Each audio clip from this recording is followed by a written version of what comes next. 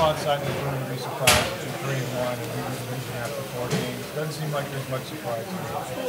No, I mean we're just trying to take a 1-0 mentality, 1-0 every week. You know, control the controllables, your technique, your fundamentals, your attitude, your effort. You know, it's simple as that. You know,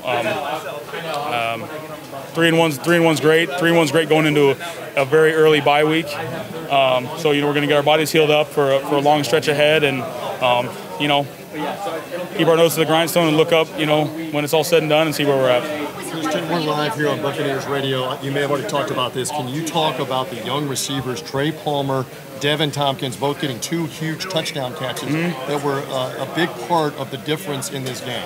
Yeah, absolutely. I mean, you know, with Mike going down, you know, those guys knew they had to step up, and it's kind of what we've been talking about all camp is just, you know, next man up. Everyone's got their hand in the pile. We're all a resilient group.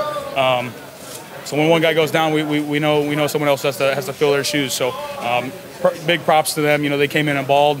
Those two they're just dogs. You know, they just fight. So it was great.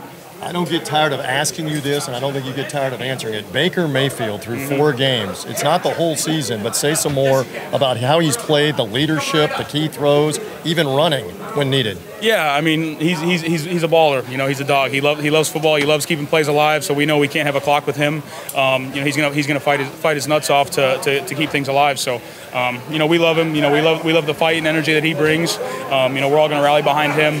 So yeah, he balled out today. It was awesome.